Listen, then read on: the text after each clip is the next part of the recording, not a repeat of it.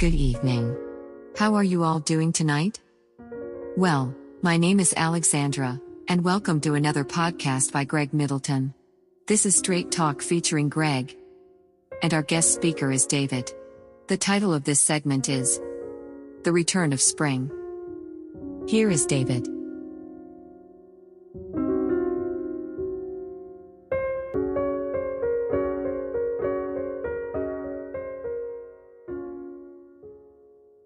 The Rite of Spring by Greg Middleton. For musical enthusiasts, this title will pique great exuberance.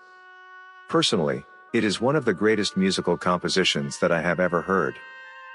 The Parisian premiere of this operatic piece, back in May of 1913, nearly sparked a riot because it pierced through traditional expectations and norms.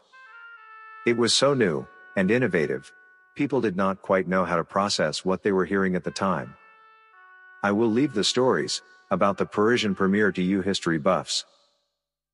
I simply want to use this title, and some of the stir that it caused back then. Mankind is not good at accepting new things, especially when they appear to go against society's established norms. Our minds cannot seem to process new things that have never been witnessed or heard of before. The Rite of Spring had that effect upon the initial audience, and hence caused the near riot. I can only imagine how the composer must have felt as these sounds were going through his mind in anticipation of actually composing them on paper. When you listen to the Rite of Spring, try to imagine what must have been going on in the composer's mind. All those instruments and tones were racing through his mind as he tried to gather them all and make sense of what he was hearing.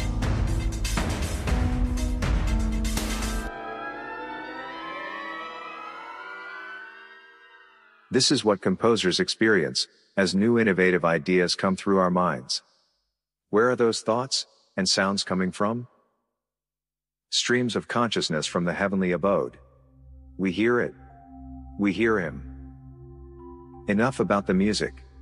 But I asked my production partner to listen to Stravinsky's entire Rite of Spring as he prepares to underscore this message for what it is worth.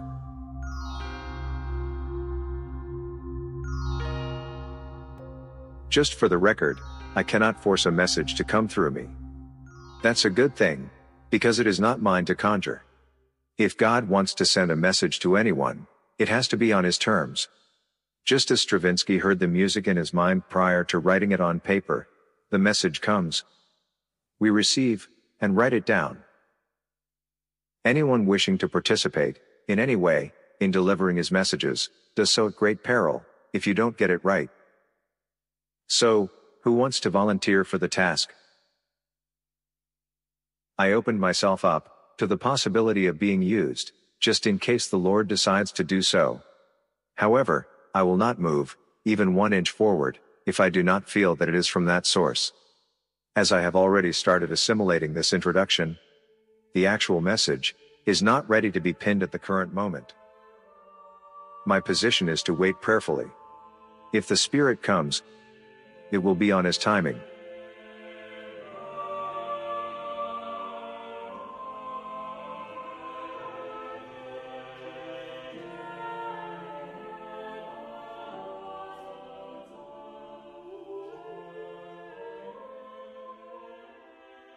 In my last podcast called The Message, things were said that caused most to think and reflect upon the truth. Just because people tend to ignore things that are uncomfortable to discuss, this does not invalidate the truth. Truth is synonymous with God. You can't go around God, nor can you skirt around his truth. The truth shines a light, even through the darkness. When God is ready to flood a stream of truth down upon us, it is like being in a thunderstorm, or perhaps a hard rain, sleet, or hailstorm. It will pierce through and land on its intended target. Listen to what the prophet Isaiah had to say about the Lord's word.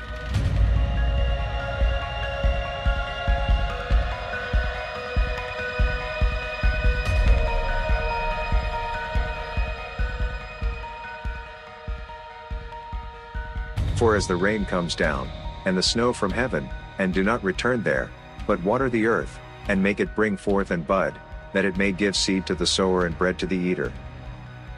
So shall my word be that goes forth from my mouth, it shall not return to me void, but shall accomplish what I please, and it shall prosper the thing for which I sent it.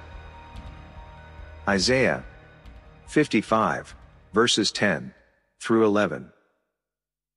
Believers love to hear the good news of the Gospels, but when judgment comes from the Lord, it makes us uncomfortable. Even though most children know their parents love them when they are being scolded, it still does not feel good to be scolded. James, the brother of Jesus, explained to us how our Father allows us to go through things in order to mature and cultivate our immortal souls. He says in James, chapter 1, verses 2 through 8. Consider it pure joy, my brothers and sisters, whenever you face trials of many kinds, because you know that the testing of your faith produces perseverance. Let perseverance finish its work, so that you may be mature and complete, not lacking anything. If any of you lacks wisdom, you should ask God, who gives generously to all without finding fault, and it will be given to you. But when you ask, you must believe, and not doubt, because the one who doubts is like a wave of the sea, blown and tossed by the wind. That person should not expect to receive anything from the Lord. Such a person is double-minded and unstable in all they do.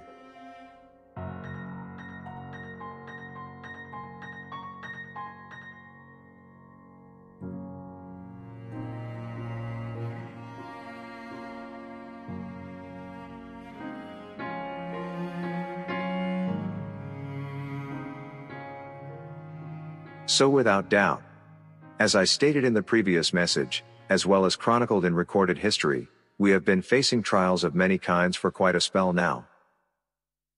One could look at those trials, and take the victim approach, or stand to the challenge, and use it to make a lot of self-improvements of things that are in your ability to do so. On a deeper level, God is working on things inside of you. But the outer stuff, the cares of life, that we get caught up with, are within our grasp. If the Spirit of God is in you, then it will take its own course. All you have to do is say yes to God. This is finally taking me to the point of this title, The Rite of Spring. I am speaking about the mystery regarding the overflow of a great surge of creative power that comes with spring each year. Coincidentally, spring comes right after the harshness of winter. Because of this, it is greeted with great enthusiasm by most of God's creation, including plants, animals, insects, and human beings. Globally, what does spring mean to us? It is a time of rebirth, rejuvenation, renewal, resurrection, and regrowth, among other things.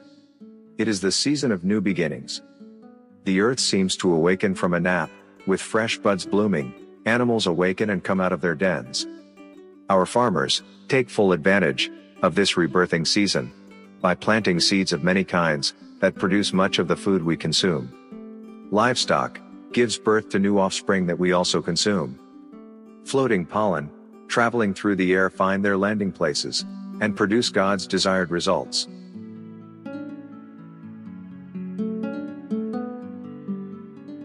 From a biblical perspective, winter symbolizes death and mourning, while spring symbolizes new life. Christ says, "I have come, that they may have life, and have it abundantly, to the full." We also celebrate Easter in the spring, which is the resurrection of our Lord, overcoming the sting of death. Spring brings in longer days and shorter nights. Spring, by title, represents new life springing from the earth, including plants and animals.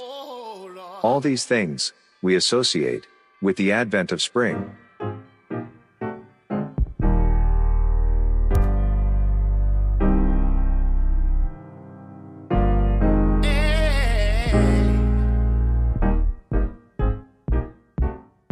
Back in the days of my young adult years, from the middle to the late 1960s, we heard about the dawning of the age of Aquarius. Now, I'm not one that dabbles in astrology, but it is a practice that has been around for many thousands of years. Long before we could read navigational maps. Ancient mankind followed the stars, and learned how to create calendars, and trace geological and celestial movement patterns of not only our planet, but far beyond. You might note that a star revealed the place where a child was born upon the earth that was the Messiah. Wise men were able to read such signs, and knew where it led them. Long before the arrival of the Messiah, Isaiah, the great prophet, wrote, "For to us a child is born, to us a son is given, and the government will be on his shoulders. And he will be called Wonderful Counselor, Mighty God, Everlasting Father, Prince of Peace. Of the greatness of his government and peace there will be no end. He will reign on David's throne and over his kingdom, establishing and upholding it with justice and righteousness, from that time on and forever." Isaiah, chapter 9, verses 6 and 7. Say what you want about astrology, but beyond the field of dark soothsayers, there is something special about what God wrote across the heavenly bodies. Unfortunately, many who practice today's version of astrology take advantage of ignorance.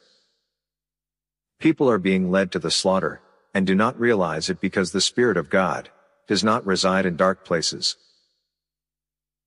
Before you judge me harshly about mentioning things such as astrology, just know that the birds of the air, the fish of the sea, and many beasts and creatures that roam the earth, use these gravitational signals to navigate their seasonal migration passages, as they always have done.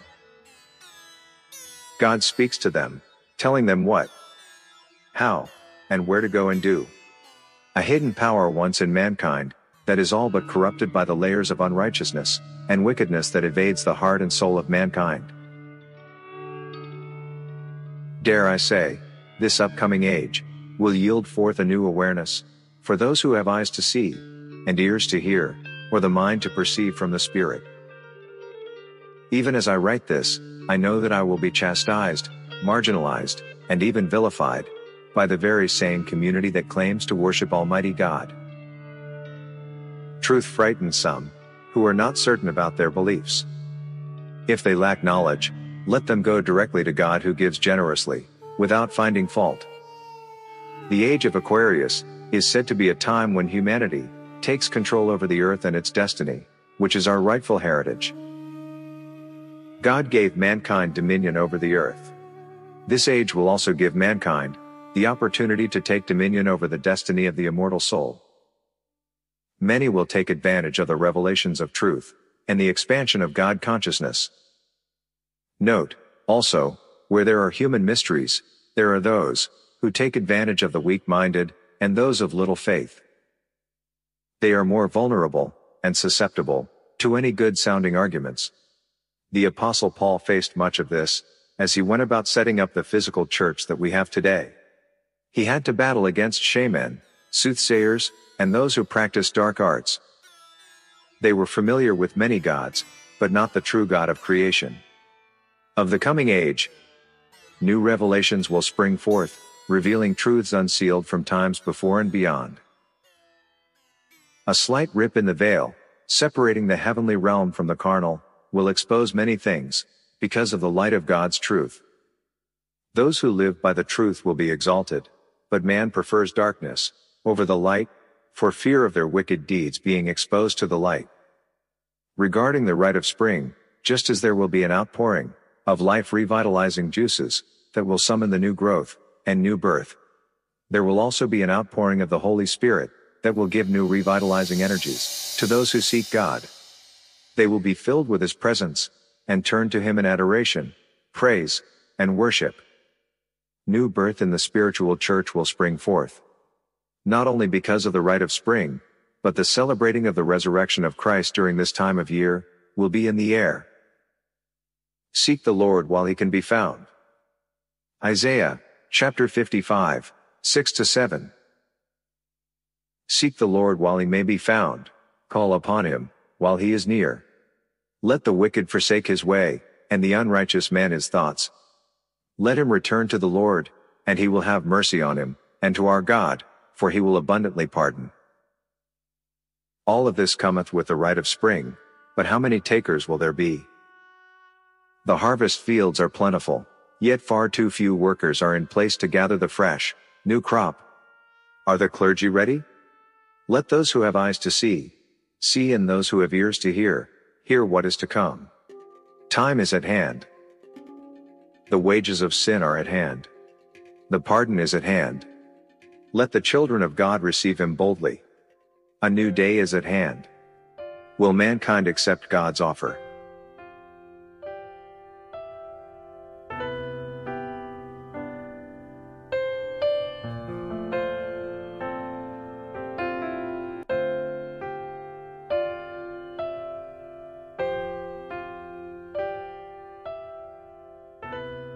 And another thing, to the self-proclaimed, evangelical, community. You know who you are. You pledged your full-throated support to this man, a demigod. This is tantamount to giving your full support to an enemy of righteousness. I hope you got what you hoped for, because it is the reward you sought. You shall live with that choice in your decision, because it was from your heart that such prayers were summoned. There is still time to repent, but if the heart is not there, it will serve no godly purpose.